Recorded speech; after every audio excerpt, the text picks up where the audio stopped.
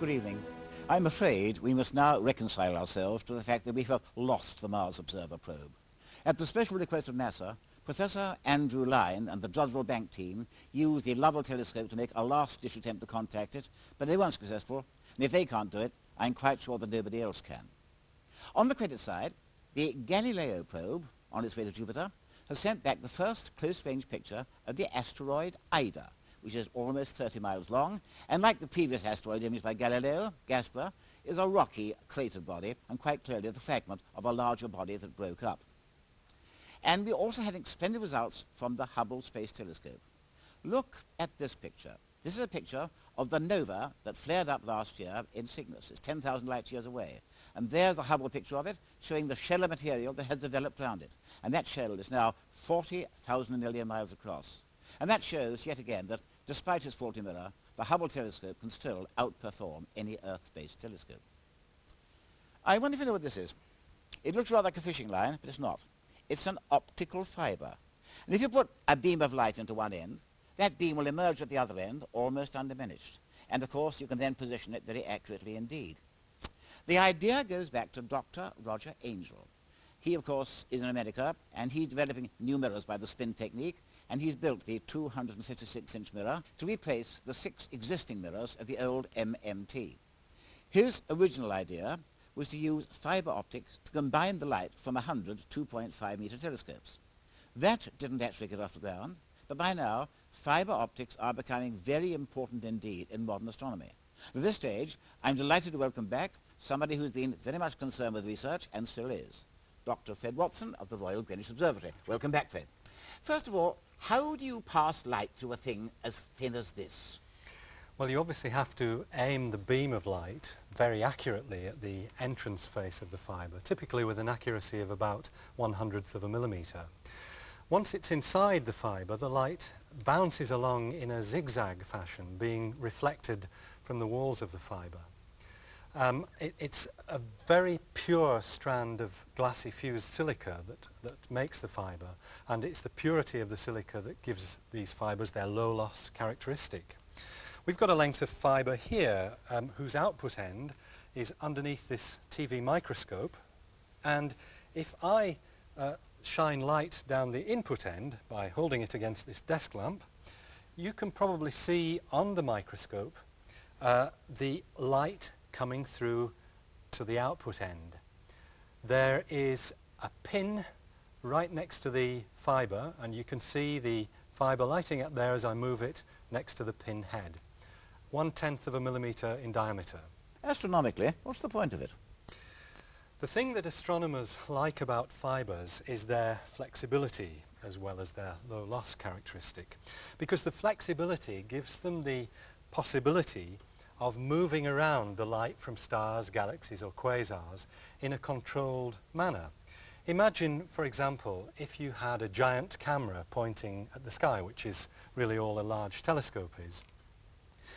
If instead of putting a film at the place where the image is formed, as you would if you were going to take a photograph, instead of doing that, you arranged a whole series of these fibres so that they were lined up with the stars or galaxies that you're interested in, then they would intercept and collect the light from those objects, and you could bring them back to a more convenient place. In fact, what you could do is you could line them up in a straight line, as we see here.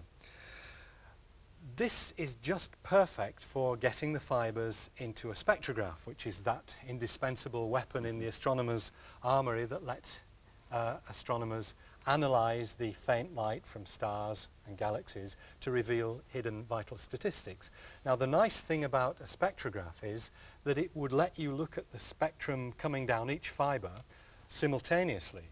So instead of having to point your telescope at objects individually to obtain their spectra, you can do them all at once. And the net result of this is a huge gain in efficiency. It saves the astronomer's most precious commodity, which is telescope time. Yes, I see that. Well, how do you go about it? The technique was first implemented by a postgraduate student of Roger Angel's, one John Hill, yes, of the University of Arizona. He built a fibre optics system which he christened Medusa for the Steward Observatory 2.3 metre telescope at Kitt Peak near Tucson. This telescope is actually a Cassegrain telescope. The image is formed through a hole in the main mirror. And at the focal plane, the place where the image is formed, John Hill placed an aluminium plate into which he drilled holes very accurately corresponding to the positions of the target objects, in this case they were galaxies, that he was interested in. And into those holes he inserted short lengths of fibre and ran the fibres back again to a slit on the entrance of a spectrograph. So the light passed down through the aluminium plate, through the fibres and into the spectrograph, where it generated a whole series of spectra, one neatly stacked on top of the other one. These can then be detected by a CCD camera, that very sensitive type of detector that astronomers use so much these days. Of course, you can use this technique also on really large telescopes. That's correct. And during the 1980s, there was a fair bit of interest from a handful of 4-metre class telescopes, most particularly, I think, from the 3.9 metre Anglo-Australian telescope in New South Wales. There, a young engineer by the name of Peter Gray, in the early 1980s, took hold of this technique and perhaps more than anybody else at that time transformed it from being a simple experiment into a frontline astronomical tool. And certainly during the 1980s the AAT's productivity, if you like, went up hugely because of fibre optics. Peter Gray developed a system called FOCAP, in which he fitted the end of each fibre with a small brass ferrule, which allowed you to plug them into a plate and when you finish with the plate, take them out again and reuse the fibres. It's called the plug plate technique, as you might guess from the idea. And I've got one here, a plug plate from the Anglo-Australian telescope. You can see that it's simply a large brass plate. In use, the images of the galaxies will be formed by the telescope on this position, but it's drilled with very accurately positioned holes. If we light it up from behind, you can see these holes showing very clearly. And into the holes are plugged the fibres. Once the plug plate with its fibres is in the telescope and pointed at the sky, then as if by magic the fibres illuminate on the output end of the slit when you get the telescope pointing at the right area of sky, just as we see in this demonstration. Well, the principle's clear enough, but have there been any major developments since then? Yes, there have. One of the drawbacks of the plug plate technique, of course, is that each time you make a new, you want to observe a new bit of sky, you have to drill a new plug plate. And so people have looked at the possibility of using computers to help them. In fact, again, it was Roger Angel's group in America who built the first computer-driven fibre positioner to dispense with a plug plate. They called it MX, in parody of the Cold War ballistic missile system. MX consisted of a series of actuators arranged around the focal plane, just like fishermen with their rods around a pond. And the computer could instruct these actuators where to go to intercept the light from the target objects. Now, MX was very successful, but the problem is that because it had 32 actuators, because it used 32 fibres, it was actually very expensive to build. And if you wanted to build one for 100 fibres, then you would be talking about prohibitively high costs. These thoughts led Dr. Ian Parry of the University of Durham, together with Peter Gray again, to build a system which they called AutoFib. AutoFib is a fibre positioner that works in a different way. Imagine the input end of each fibre being fitted with a tiny right-angled prism to deflect the light into it. Here's one of the prisms next to the head of a pin to show you the sort of scale we're talking about. And then imagine this little assembly with a magnet fixed underneath it so that it would stick on a metal plate and remain where it was placed. And the idea is to be able to place the fibres on this metal plate very accurately by means of a robot positioner. The prisms then intercept the light from the target object and send it down the fibres to the spectrograph as we saw before. And we can demonstrate here how the fibre positioner works. We have a group of 6 fibres. In reality there are many more. Yeah. And here is a human robot in this case moving them as it would to position them in alignment with target objects. The robot in fact is a very clever device. It has to have intelligence so that it knows when it has put a fibre down in the right place. Well, looking at this thing, there must be plenty of difficulties involved. Yes, there are. One of the problems with the robot, as well as the one I've mentioned, is that it has to be able to move very quickly because it's got to rearrange all the fibres as quickly as possible, unlike MX, which does them all at once. But the great beauty is that you're only building one robot, and so you can afford to make it as sophisticated as you like. The first autofib was built for the Anglo-Australian telescope in 1987 and has been in use there ever since. And there's a nice picture here showing the fibres arranged in the shape of a map of Australia, minus Tasmania, I'm afraid. It was a pity about Tasmania. Yes. But Fred, you were out in Australia for some time and you were working there with the UK Schmidt, United Kingdom Schmidt. And I imagine you used fibre optics on that. Well, we did, yes. Back in 1982 we realised that as well as the size of the mirror of a telescope, its field of view is very important for multi-fibre spectroscopy. That's to say the area of sky that it can see in any one time. And this is important for the Schmidt because whilst the Schmidt telescope is a relatively small instrument, it has an enormous field of view.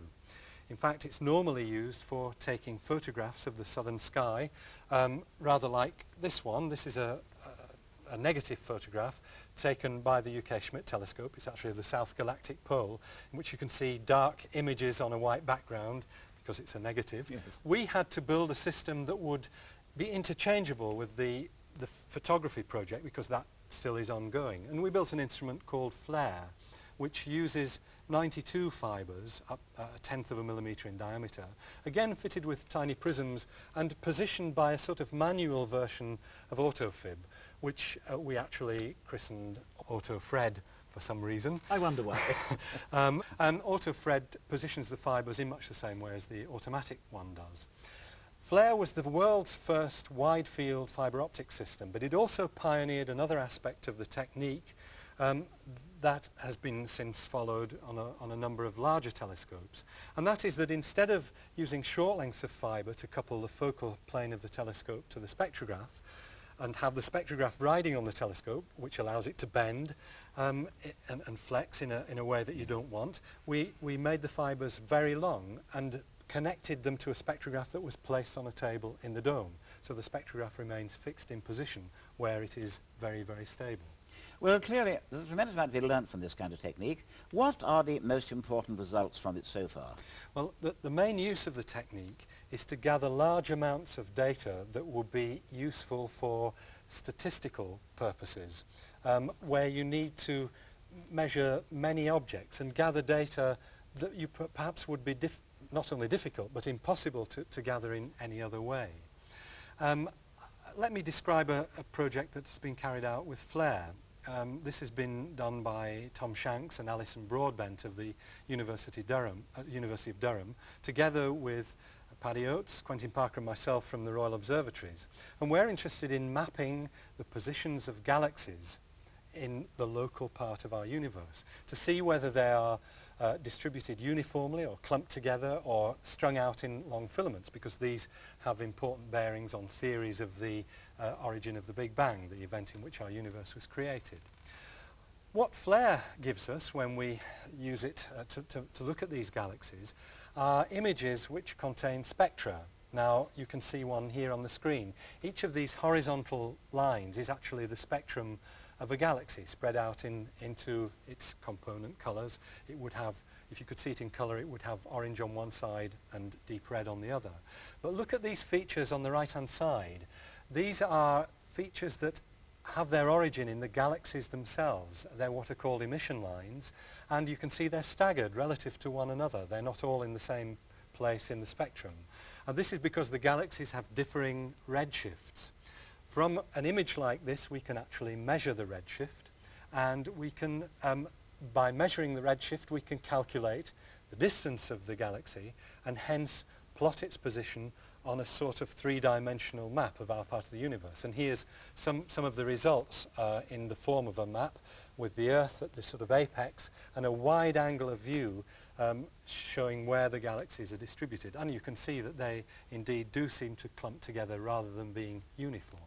Well, that's one major result of fibre optics. I'm sure there are going to be plenty of others. So what do you think comes next in this particular field of research?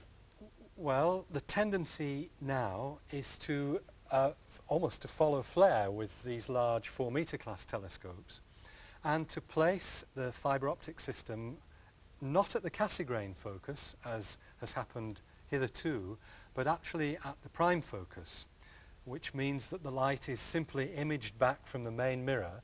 You need to put some correcting lenses in at the prime focus to give sensible images. But in doing that, you can make for a relatively wide field.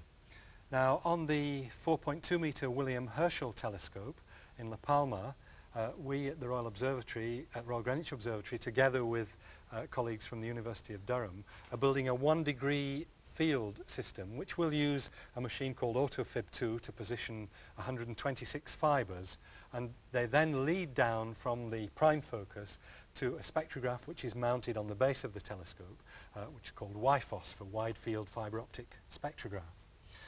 At the Anglo-Australian telescope, they're doing one better. They're actually building a 2-degree field system, which is called 2DF, or 2-degree field.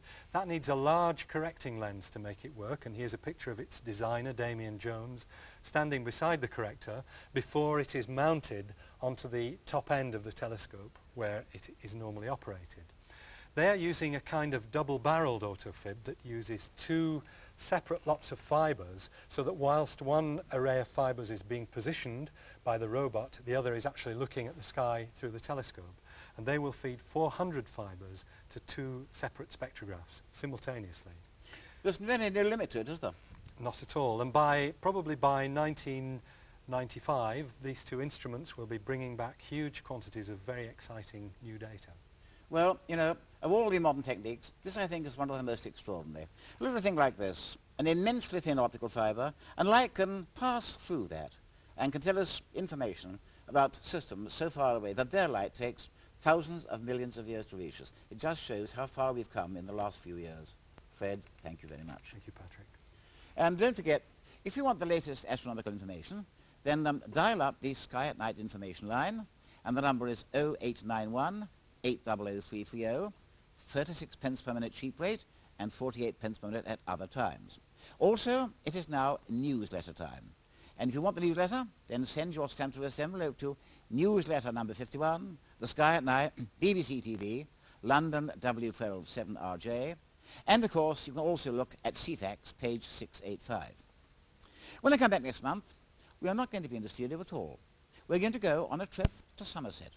We're going to go down to Taunton School, and there we're going to look at their very own radio telescope. And so, until next month, good night.